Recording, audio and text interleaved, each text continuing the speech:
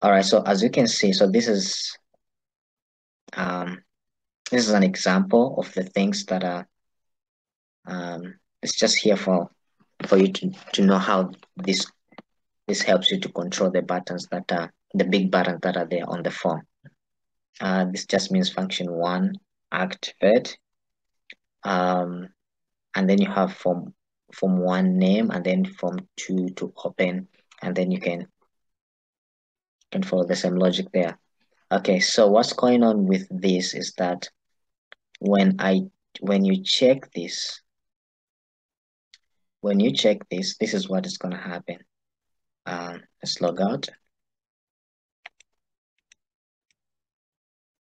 Okay, so the name goes for that button there. It means that the person is not allowed to have access to this button here. As you can see, the button just goes to the default caption that that I put, which is just demo 1. But you can put different captions for yourself. Okay, that's what happens when you do that. So when you check it, and what will happen is that it's going to receive the caption that you have put there. Okay, so let me explain some few things here. So the form name 1, this is the caption that's going to show on the button, and then the form to open, this is the form that is going to be opened when you click on that button. So you want to make sure that when you have put these two values there, then you check this checkbox here in order for this caption to be applied to the button, and also for you to have access to the form when you click on the button. Okay. What you will notice here is that these functions here, they control button number 1. So the order that is here follows the order that is there on the form. So this controls the buttons, the first row, and this controls the second row, and this controls the third row. So you have about 12 buttons there, and also here you have about 12 functions that are able to control those buttons. All right, so if you want to control button number 1, this is where you come. Button number 2, this is where you come. Button number 3, and then button number 4, and then button number 5, 6, 7, 8, and then number 9, 10, 11, button number 12. So that is the order there. Okay. Now, another thing that I need to mention is that if you have, for example, here, you have checked so you have checked F4A, that is function for active.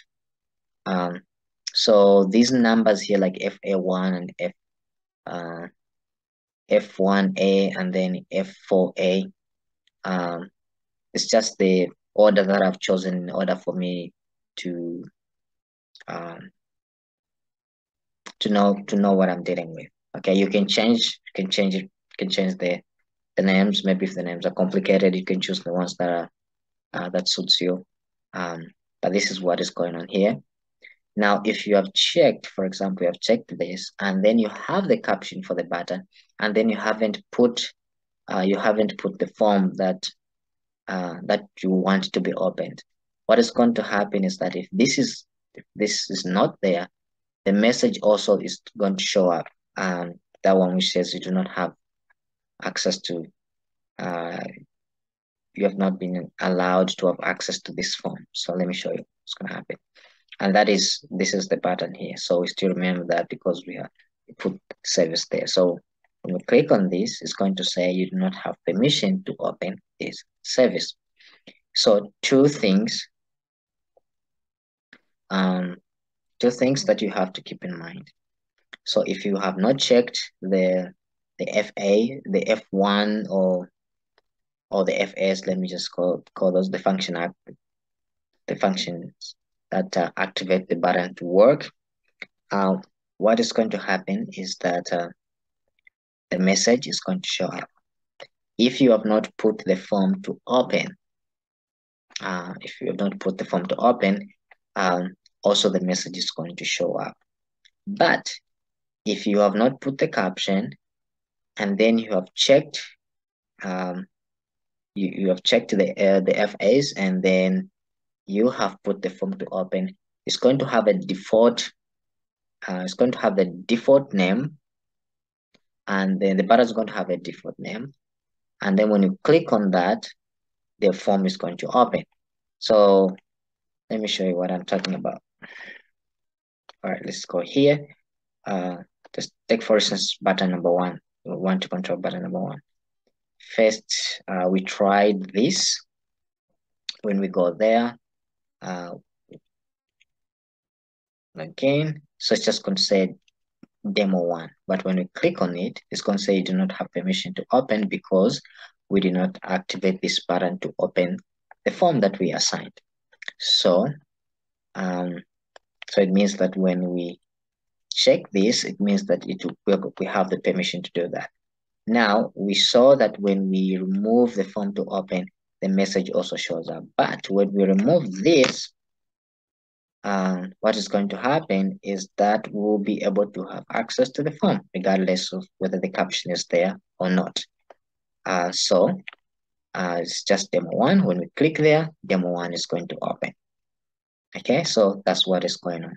So these buttons are controlled by these functions that are here. Okay, let's take this one. Right, maybe. Okay. So that's what is going on here. Okay, so let's go to the